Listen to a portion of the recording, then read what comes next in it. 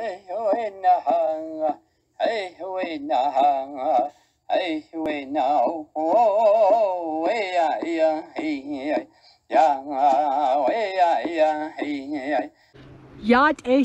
Masaninishla. This is Navajo Grandma. Today, guess what we're going to be talking about? Finally, we got there. We're doing the wool dyeing, and Grandma has this beautiful wool, this picture, and it has all the different type of plants, and then there's a little beautiful rug that was made out of all of these. In the video, you're going to see a picture of my most wonderful grandma. You saw a picture of my precious beloved Bizhi, and my sketch of how she would dye her wool over the fire in a silver bathtub, as she would use a wooden stick to stir with. My Bizhi's name is Mary Mitchell Nelson. She raised me, she taught me through her consistent, quiet, but powerful wisdom. My Bizhi was the heartbeat of our family. She possessed powerful self-taught abilities, including being a wife, a mother, a grandmother, a daughter, and a magnificently, just a magnificent cook. She knew midwifery. She was a homeopathic doctor and a nurse. She was an equestrian, a sheep herder, a counselor, a psychologist, a plant biologist, an animal roper, a wheelwright. She was a teacher and a grain miller. She was a singer, a woodcutter. She was a medicine woman, community leader, and these are the few talents my Bizhi possessed.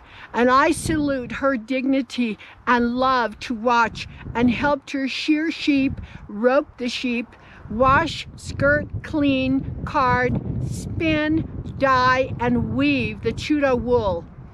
In part, it was our entire livelihood. And this is what I have: Navajo Grandma dyeing wool, Churro sheep wool. And this is basically what I've done. And I will show you the steps. Now, I did gather some of the natural plants, and I gathered the black-eyed Susies, and that has a sage or a pale green color. I gathered a juniper, and it was kind of like a natural tan that you want. A Scottish broom with the pale yellow, and then I got sage, kind of like a yellow green, but we'll find out. And then the walnut skins. So now you wonder what this is? That's a surprise. That's the next video. So you will enjoy that. Those of you who love to dye wool. Once you have the natural plants, the next step is you wash the spun wool in water with yucca or mild soap, which Grandma has already done. And Grandma uses the mild eco soap. It's a safe dish soap, and it's a natural soap. And again, Grandma has already done that. Wash the wool. Now the mordant, okay, the mordant wool, basically natural dyes will not adhere to natural fibers without the use of mordant or fixative. Without the mordant, and the dye will soon wash out of the fade or fade away. And so soaking the wool in water to which the mordant has been added will ensure your lovely natural dye fixes to what you are dyeing. And Grandma's mordant, because I'm really worried about the alum that I might be allergic. I had some reactions. So I used instead a gallon of water, 1 tablespoon soda, and 1 tablespoon salt. And basically Grandma would stir, dissolve, add the fiber, simmer for an hour, cool down to continue mordant to adhere to the fiber. And remember, you only use stainless steel pots. And you place the natural plant in the stainless steel pot, cover with rainwater or distilled water. Grandma used distilled water. You simmer 1 hour or 30 minutes more for more color from the natural plant. You cool, you set overnight, which I'm doing, and the next day you reheat to simmer. You strain out the plants and you place the wood in the dye water, and again you simmer for 30 minutes. So the next step I've used, now I have a tablespoon here, and I've already got a tablespoon. I put it in these containers.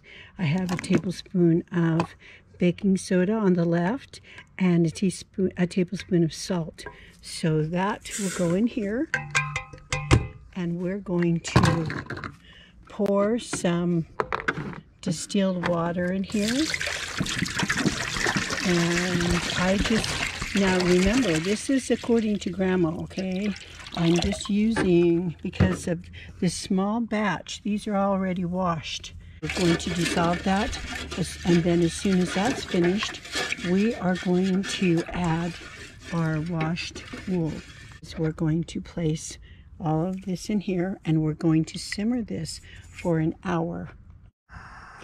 Okay, Grandma's first dye will be the black-eyed Susies. Okay, so now we are going to simmer. Look at that. That's a juniper. I put in the Scottish broom. Now, this is the Scottish broom that Grandma has. Can you see? It looks like a broom. This is the Navajo tea. We're going to push that down. Grandma's going to add some extra water. So now Grandma has the Navajo tea boiling and the Scottish broom. Grandma put the sage in there. I'm going to start that in just a bit. And oh, it smells really strong. So Grandma's going to cover it with some water, and that will be ready to boil next. A lot of beautiful things. And then, guess what? We have a surprise right here. And I'm not going to tell you what it is. This is the Scottish broom. Okay? And this is the color. Now, it looks kind of yellow in the thing, but it's actually kind of a light brown, tannish looking thing. So this is the great reveal. This is the Scottish broom. We are going to reveal what the Scottish broom, I let it sit overnight, and let's see what color this yarn came out to be. Okay, look at that. So beautiful. So we're going to put that here as a Scottish broom. Here's the Scottish brown. It has kind of a yellow hue. We have the Navajo tea, a lighter hue. This is, it's kind of funny. It's this is lighter, kind of the same color. We have the juniper. And that's kind of a darker yellow. Yeah, I don't even know my colors that well. And then you have the walnut. Look at that. It's dark brown. Now, we haven't washed these out, okay? We have the sage, kind of an orangey color. And then we have the black-eyed Susie, and usually they're green, and Grandma put iron in there, some rusted nails, and it did give it quite a greenish look. So that's exciting. All together, here we are with all of 6. Now I do have a surprise. So this is the wool that we dyed, the Churro wool. I hope you're enjoying this. This is so exciting. Grandma has finished her dye project, and here is the walnut. Look at the beautiful walnut. We did the sage, kind of a yellow there. The juniper, look at that. And the black-eyed Susie, that is a green. Grandma put rusted nails with that, kind of just beautiful. Then you have the Navajo tea, very light color, and the Scottish broom, look. And this is what Grandma wanted to show you as the end product. Grandma wanted to show you some of the rugs. This is an old rug. And again, you can see the different colors. Look how beautiful, and how these are old. This is a very old rug. And look at the natural colors that come from these. Look at this one. I mean, oh my gosh, you could see how beautiful. Look at the colors. They're vibrant. And as you remember, this is the blanket that Grandma uses all the time, and how the red colors, there's a reason for that, and all the different walnut, the different types of plants that was used for this.